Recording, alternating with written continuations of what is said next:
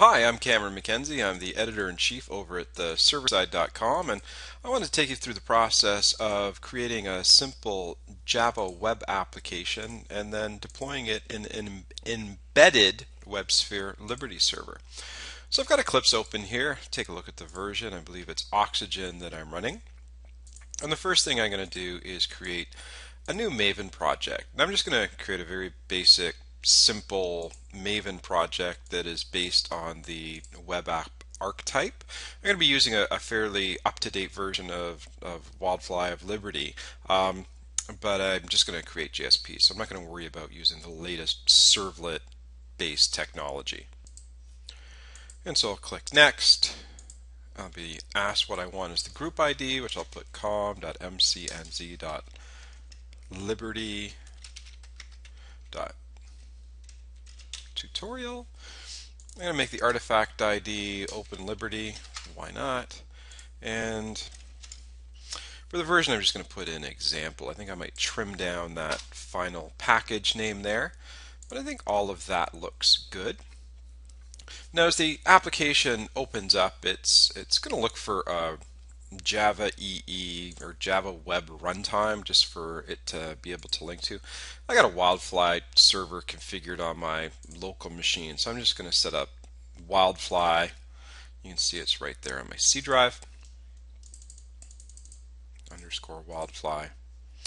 I'm just going to set that up as a basic engine that I can link to at design time, because initially I was getting errors on my JSP just because it doesn't know, right now the project doesn't know how to resolve things like HTTP servlet. You can see that error there. I don't know what the HTTP servlet is. And so by adding that Wildfly environment and just saying, hey, let the compiler link to it at runtime. I think I do that Java build path, add the library, the server runtime, and Wildfly. So I didn't really need to do this, but this is just going to stop a little design time compile error from showing up. I think it still barks at me a little bit here, but that's nothing to worry about. Now, I'm not going to be doing any crazy servlet and JSP stuff, but I do want to deploy a JSP, and to make sure that a JSP is deployed, you want to have some Java code in there.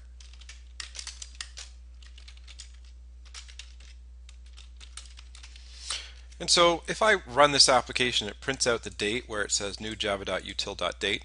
I know that things are working, so I'll say if this prints the date, it's working. Okay, so now I've got, the world's simplest web-based application, but it is a servlet JSP-based application because it does have a JSP in it. So the question is, what do I have to do now in order to get this to be packaged in a standalone WebSphere Liberty jar file? Well, I'm going to go to the POM. I think I'll trim out that build part there. I don't need the URL, and I don't think I need any dependencies right now, to be quite frank. I think I'll change the name to Embedded WebSphere Liberty. It's actually OpenLiberty. I shouldn't say WebSphere Liberty, but I'm going to leave that in for now. But what I want to be worried about is how this application builds. So I'm going to look at the build segment of Maven. I'm going to add some plugins. And the first plugin that I want to add is one for the Maven War generation. And so there's a Maven War plugin. I'm going to do some source, format that a little bit just so it looks handsome. But I've put in the Maven War plugin, the latest that I could find, 3.2.2. I put a setting in here, fail on missing web XML, and made that false. Now, I have an XML because this is kind of an older structure to the project, but a lot of the modern web Java applications don't have a web.xml file, so I'm going to leave that in there. I want this to be a trim as possible XML file, but I think a lot of people will actually want to see that because they'll have modern, version 3, version 4 servlet applications in them. But that makes my Maven War plugin available.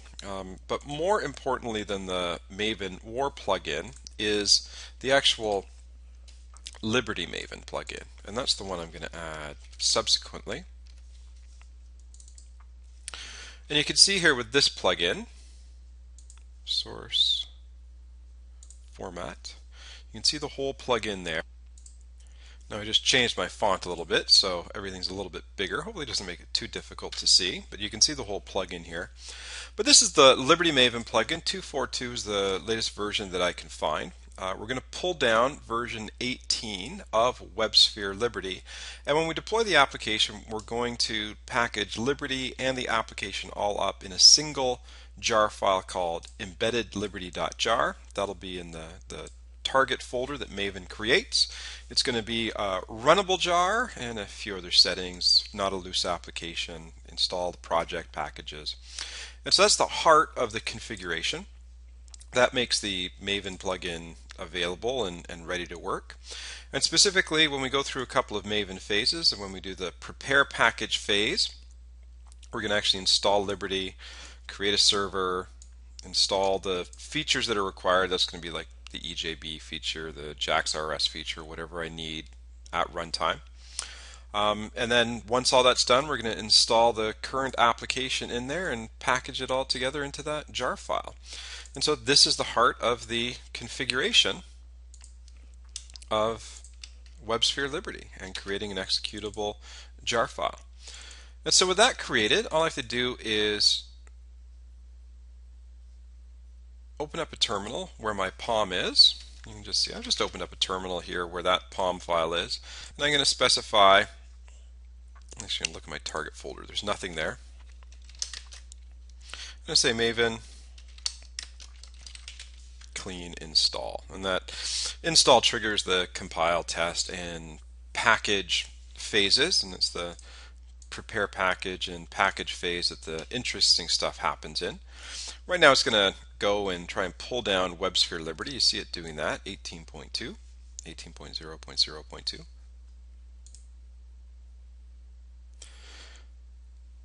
And all of a sudden that is completed.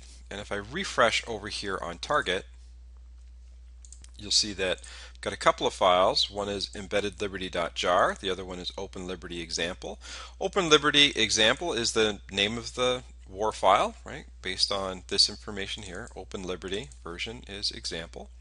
But this embedded Liberty jar file is what I'm really interested in. So I'm going to right click here. I'm going to say open with, now show in terminal.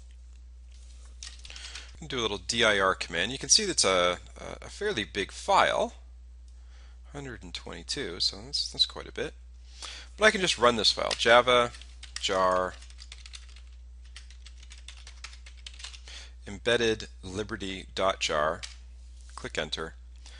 That jar file is now going to run like a standalone application. It's going to deploy Liberty, and it's also going to deploy the application that I just created, OpenLiberty, onto that Liberty server. You can see right here it says open on localhost 9080. By the way, make sure when it does an extraction, it extracts into your usernames, temporary user folders. If you've got a space in your name, like Maven space user or something, it's going to die out when it tries to do the run. So make sure there's no spaces in your username. But right now it's running on localhost 9080. That's a little different, not 8080. OpenLiberty dash example.